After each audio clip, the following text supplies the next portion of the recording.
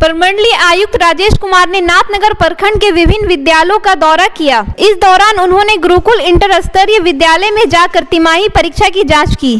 जांच में उन्होंने पाया कि अधिकतर बच्चों ने ऑब्जेक्टिव प्रश्नों को हल तो किया पर सब्जेक्टिव प्रश्नों को छुआ तक नहीं। गड़बड़ी की आशंका जाहिर करते हुए प्रमंडलीय आयुक्त प्रश्न पत्र की छाया प्रति साथ ले गए। वहीं प्रयोगशाला में छात्रों से लिटमस पेपर के बारे में भी पूछा, जिसमें छात्रों के साथ साथ शिक्षक भी जवाब नहीं दे पाए। कमिश्नर विद्यालय की व्यवस्था पर असंतुष्ट दिखे। इसके बाद कमिश्नर कंजिया स्थित कस्तूरबा गांधी आवासीय विद्यालय पहुंचे। वहां उन्होंने वार्डन से विद्यालय के बच्चों और शिक्षक की संख्या के बारे में जानकारी ली। इसके अलावा उन्होंने छात्रों के मनोरंजन और रहन सहन की सुविधाओं का भी जायजा लिया। इसी दौरान विद्यालय के प्राचार्य सुधांशु शेखर ने कमिश्नर को विद्यालय में पानी जमने और वार्डन को कई महीने से वेतन नहीं मिलने की भी शिकायत की। वहीं डीएम प्रणव कुमार ने भी रामानंदी देवी हिंदू अनाथालय का औचक निरीक्षण किया। इस दौरान उन्होंने दत्तक ग्रहण संस्थान के शिशु गृह और खुला आश्रय के बच्चों की संख्या की जाँच की। गौरतलब है कि कुछ दिन पहले ही दरभंगा से आए 4 बच्चों को दरभंगा भेजने का निर्देश दिया गया था। सनमार्ग के लिए नाथनगर से अजीत कुमार की रिपोर्ट। उनमें जो आंसर शीट्स हैं वो अच्छे से चेक होनी चाहिए और उसमें बच्चों का वर्गीकरण हो जाए जिनका बिल्कुल परफॉर्मेंस खराब है, फिर उनके ऊपर में विशेष ध्यान देना है। उसके अलावा जो चेकिंग का काम है उसमें भी बिल्कुल सही ढंग से वो चेकिंग होनी चाहिए। उसके अलावा लैब हम लोगों ने देखा है तो उसमें ये इंस्ट्रक्शन दिया है कि पहले थ्योरी क्लासेस मुकम्मल हो जाएं और उसके बाद उसका लैबोरेटरी में उसका जो भी रिएक्शन या केमिकल रिएक्शन दिखाना है वो लैबोरेटरी में बाद में दिखाएं। और एक तो बच्चे कम थे लैबोरेटरी में, इस पर हम लोगों ने हमने पूछा कि कोई शिकायत या कोई प्रॉब्लम तो नहीं है, तो कोई प्रॉब्लम की बात नहीं है।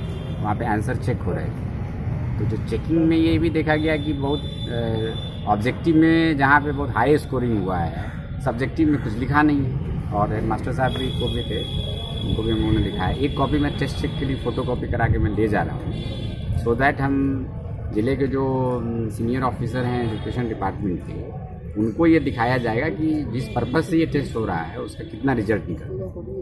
बाकी जो यहाँ पे मास्टर हैं, बाकी टीचर सब लोग थे, तो इनको और भी अच्छे ढंग से स्टूडेंट्स के ऊपर में वर्क करना चाहिए ताकि ज़्यादा से ज़्यादा पढ़ाई के प्रति रुचि जग सके। इस पर हम लोग ध्यान दें। तो वाटर मशीन ख़राब है, उसको जल्दी बनवाने की बात है। सामने जो वाटर लॉगिंग होगा वो तो पंचायत के फंड से या जिला परिषद के फंड से उसको हम लोग बनाएंगे। और बाकी जो बच्चियाँ हैं प्रसन्नचित मुद्रा में हैं, पढ़ाई वगैरह कर रही हैं। न्यूज़पेपर्स में इंग्लिश का न्यूज़पेपर भी जाना चाहिए।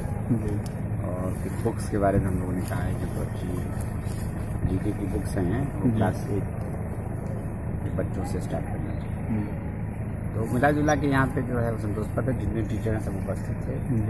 और खाने पीने की व्यवस्था, मैंने किचन भी देखा है, तो खाने की व्यवस्था अच्छी है। बच्चों ने बताया भी कि उनको खाना वगैरह अच्छा मिल रहा है, समय से मतलब मेन्यू है उसके अनुसार खाना मिल रहा है। और पढ़ाई का जो रूटीन है वो भी फॉलो हो रहा है। तो कस्तूरबा गांधी विद्यालय सरकार का बहुत अहम एक इनिशिएटिव है। ग्रामीण क्षेत्र के जो बच्चे हैं, बच्चियां हैं, तो उनको मेन स्ट्रीम में लाने का, पढ़ाई की पूरी सुविधा प्रदान करने का और निःशुल्क। तो यहाँ से जो रिजल्ट्स निकलते हैं हमारे वो अच्छा होना चाहिए। और सीसीटीवी कैमराज भी सब जगह लगे हुए आपने देखा है। ये सर्व शिक्षा अभियान का पैसा होता है, तो इसमें कोई अलॉटमेंट से भी इसको बहुत ज़्यादा मतलब नहीं।